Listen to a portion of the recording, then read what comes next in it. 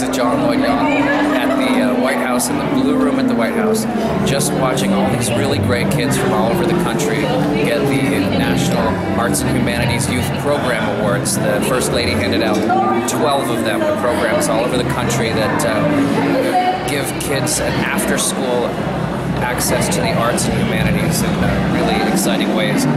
Just heard an amazing group of kids, little kids, playing blues, and it was really fantastic in the East Room. So now I'm enjoying some refreshments here in the Blue Room. I'm loving it, and wanted to share it with all of you. Hope all of you are doing well.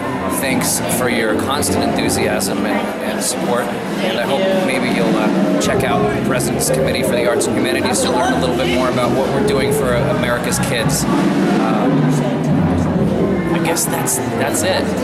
So, 再见, te veo, see you.